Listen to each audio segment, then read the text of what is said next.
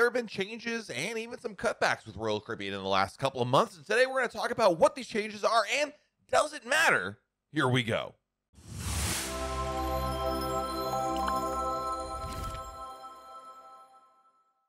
Hey everyone, it's Matt from RoyalCaribbeanBlog.com. Like everybody, I don't like getting less than I used to before, and the cruise industry is definitely changing.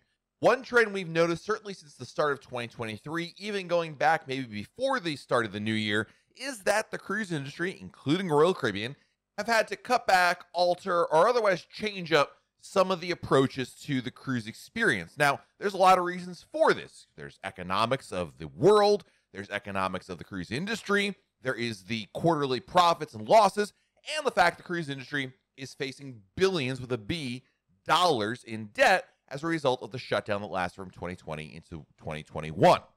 I've gotten a lot of feedback from you, our viewers, about these changes and talking about what it all means, because there's a lot of discussion about these changes and what sort of material impact does it have on your cruise experience. And let me be very clear about what we're talking about today. There are, in a lot of cases, actual cutbacks. I'm not here to make it seem like there aren't any cutbacks. There are changes. Things are happening in the world of Royal Caribbean, so I'm not here to deny that. The issue is, do these changes actually matter? Meaning, do these things actually impact your cruise experience, or are they changes in the sense that, yes, something has changed, but overall, the experience, the cruise vacation doesn't really change all that much? Let's talk about all these changes. Starting up with number one, a big one, once a day housekeeping.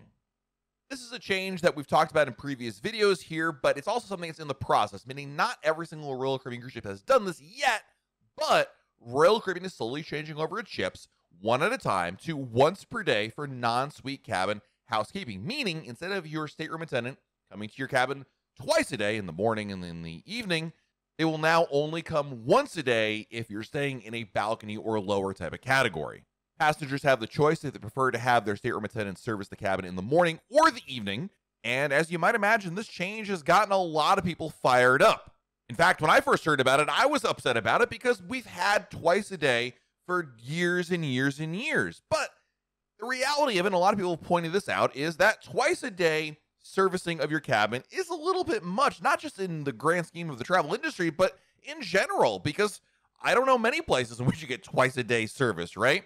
Certainly, if you look at the hotel sector, my goodness, if you get once a day, that's pretty lucky. Once a week, that's kind of even above the norm at this point. So certainly the travel industry as a whole has changed, and Royal Caribbean is adjusting to that. But of course, let's be realistic about this. Why are they making this change? To save money. Because you have to remember, the travel industry, especially the cruise industry, has lost so much money. And essentially, what we're seeing right now is the cruise industry trying to rectify that, right the ship, so to speak, and do what they can in order to save as much money as they can so they can be profitable and continue to go forward and, obviously not go into bankruptcy or anything along those lines. They want to pay off these loans, and you got to cut costs somewhere. And I think that's just where Royal Caribbean sees this opportunity, because you've got to save money where you can. Every little bit helps. So does it matter in the grand scheme of your cruise experience? Now, to be fair, I have not actually experienced this yet myself in terms of staying in a cabin that this applies to. So I'm only talking about now hypotheticals in the sense of what I would experience. But as others have pointed out, the reality is twice a day was a lot. And there are benefits to having only once a day. As an example, if you choose evening service, if you want to sleep in now, you don't have to worry about getting out of your room.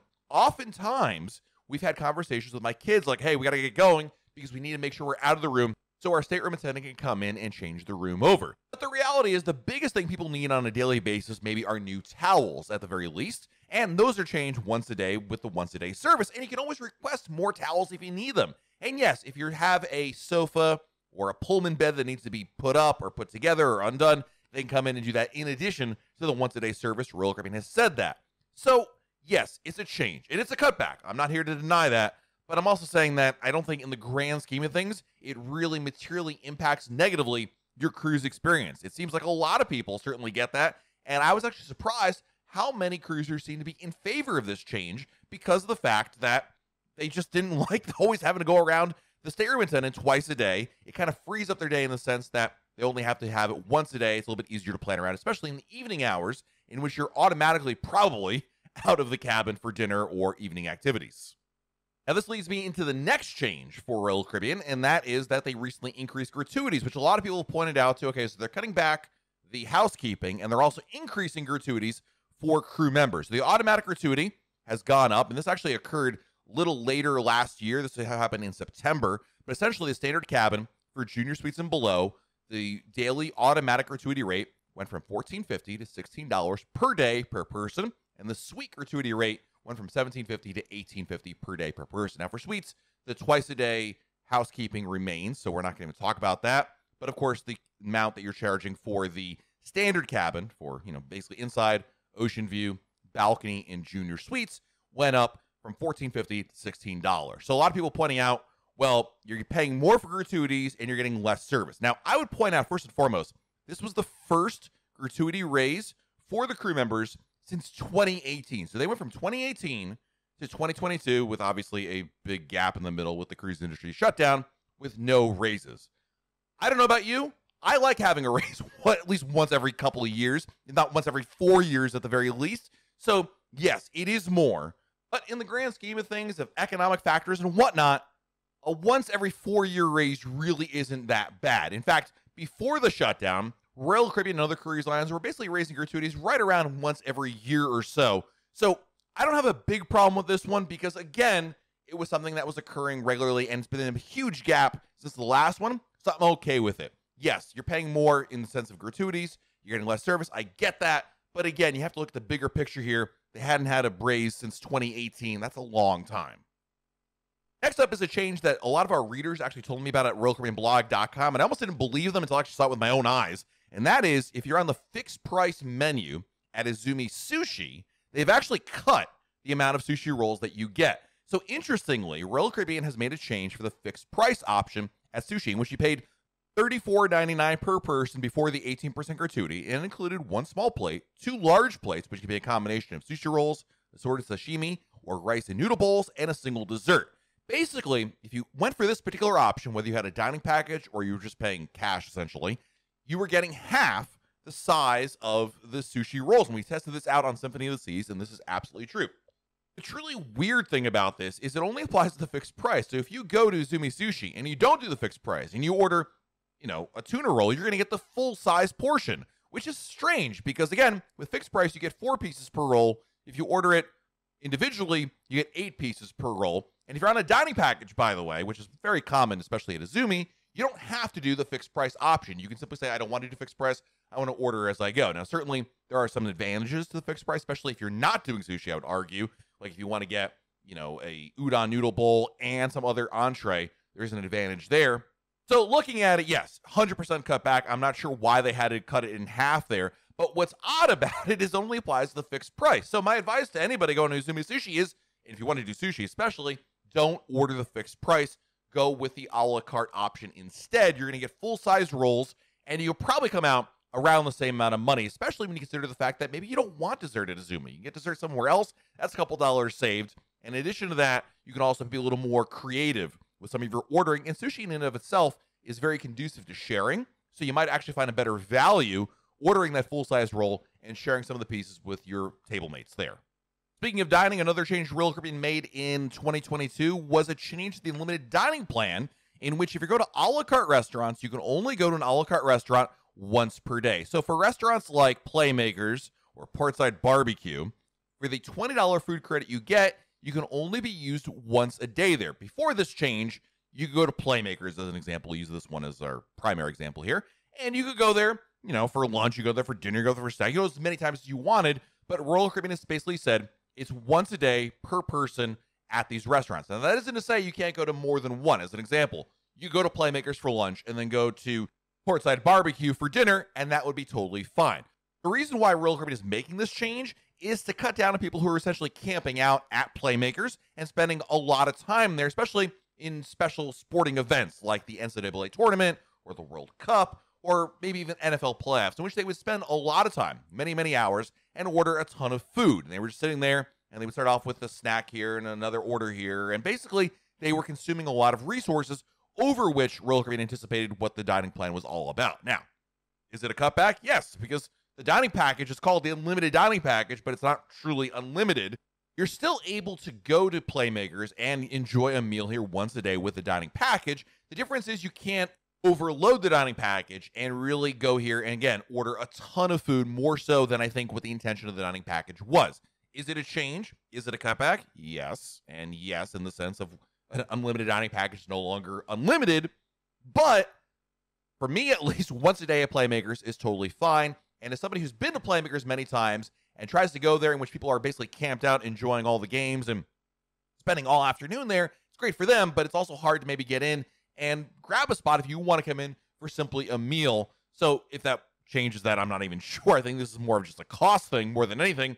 Nonetheless, I understand why they're doing it. And as long as I get my once a day there, that's usually enough for me. Certainly, I'd love to go there for maybe lunch and then maybe have a late night nacho dish. I'm not above that by any means, but at the same time, there's plenty of other options there. And of course, the dining package has not changed in the sense of other cover charge restaurants, in which, yes, you could go to multiple cover charge restaurants in the same day, no problem at all.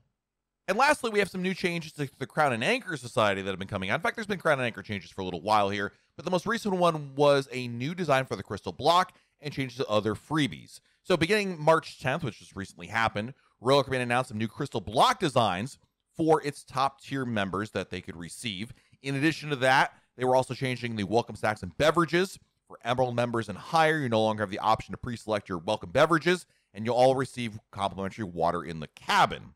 For Diamond Plus and Pinnacle members, the wash and fold benefit is altered slightly in the sense you can only do it on the wash and fold laundry promotion day instead of every day of the cruise, and of course, the new Crystal Block design. Now, when it comes to all these things, here's what I think about this. Number one, this obviously only impacts the top tier members, Emerald and higher.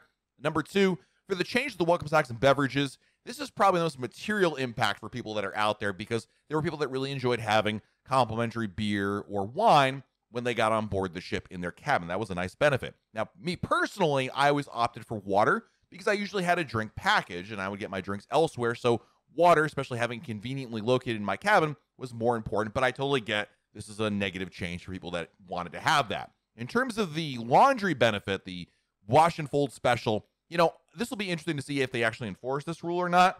But on principle, once per sailing, and this would be a 5-night sailing or longer that you can only have it on, I guess it requires more forethought, but it's a change I can live with, not the end of the world, and more often than not, I actually forgot to ever take advantage of this benefit. And then the Crystal Blocks one, which I don't love. I think the old Crystal Block, the ones that were etched in with lasers, looked really cool. No doubt this is a cost savings things there. That being said, I was never a real Crystal Block collector. I know there's many people out there that love their Crystal Blocks and have huge collections. I understand that. There's no doubt this one is definitely cheaper to produce because instead of having it be laser etched, it appears to be just a generic block in which they can slide in and out different pictures into the Crystal Block. It's a change. I get it. I'm not trying to sound like a Royal Caribbean defender here, but I don't think anybody ever cruised for the Crystal Block specifically, but I understand if you're disappointed because you're not getting the same design, especially if the new design doesn't exactly look as good as the old design. Totally get that. And then, of course, we have the main dining room menu. Who could forget about that, right? Because this has been one of the most noticeable changes for cruisers in 2023. And essentially, there's been a new menu, there's new theme menus. And I would say there's two major components to the new menu change besides the new menu in and of itself. Number one, there are themes to every night, more so than there were before. So there's French night and Caribbean night. So there's kind of a semi-cohesive theme. I say semi because on like Caribbean night, there's still French onion soup or escargot, but I digress. And number two, there's no longer a classics option, meaning there's no longer a standby menu you can always fall back on in addition to the changing daily items. And there is one more change, which of course I'd be remiss if I didn't talk about, which is lobster. There's still lobster available, complimentary, on the second formal night if your cruise is long enough for one. The difference is it's no longer unlimited. After the first lobster, there's an additional charge to order additional ones beyond that. And for some people, that's a bigger issue there. So let's talk about the menu changes and the material impacts to the cruise experience. Now, I've tried out the new menus on 2 sailings so far, and I absolutely love the new changes. Let me tell you why I actually like this. Number one, most importantly, the speed, the swiftness of service. Every single time we've been there, we've been in and out somewhere between, I would say, 70 and 90 minutes total. From when we are handed our menus until desserts are served, I've been impressed because prior to this menu change, the main dining room was kind of a Russian roulette when it came to how long will we be there for? Sometimes it was an hour, sometimes it was 2 hours, and even longer. But there's no doubt Royal Caribbean's hit a home run with the swiftness of service. I get it. It's not the Windjammer. You don't want to be in and out in 30 minutes. It's not that. You're still there for right around an hour and a half, which is pretty much what I expect from any sit-down restaurant, whether it's on a cruise ship or at home. So I actually like this change overall. Most importantly, the new menu changes, by the way, like 70% I'd estimate of the menu items across all the menus are pretty much holdovers from the old menu. So while we're using the term new menus, reality is most of the items on the new menus are actually holdovers from the old menu. Now, as it pertains to lobster, listen, if you compare it to what it used to be, you're absolutely right. There's less lobster complimentary than you used to be able to get. Now, Royal Caribbean has said this on the record that it was never intended to be an all-you-can-eat lobster experience. It was rather just the reality of it, but things have changed, and I think probably for mostly costs. There are some other issues in terms of supply chain and whatnot, but at the end of the day, you're only getting one lobster per person at your table. Admittedly, as somebody who does not eat lobster, it's hard for me to understand the material impact because it doesn't impact me personally. But, if they were to say, hey, Matt, you can only have one spaghetti bolognese a day, I would certainly maybe be more upset about that. But I find other options that are there. I get it. If you're a big lobster fan and if you were used to getting maybe 2 or 3 lobster tails on lobster night, I get that. It's a change and it's a cutback. It's a negative there. But I think you're still going to be able to get your lobster tail. And it's still going to have that opportunity. If you want to pay extra, you could do that. If you're on vacation, splurge a little bit, or it is what it is, and it's the change that Royal Caribbean has made. With the new menu changes, I really think the swiftness of service has greatly benefited the main dining room experience, and I actually like some of the new changes, some of the new items that Royal Caribbean has added to the menu, so overall, I'm pretty happy with the changes there. But overall, what I really look at is, certainly, there are some declines here, and there's some changes over here, but the travel industry, and more specifically the cruise industry, is still struggling to get around some of the major financial issues that they encountered with the shutdown of 2020 and 2021. Again, I think the change today is very different than the change we would have seen in 2019. And you can sit here and argue what would have happened had there not been a shutdown every day, but that's a whole different discussion for a different day, right?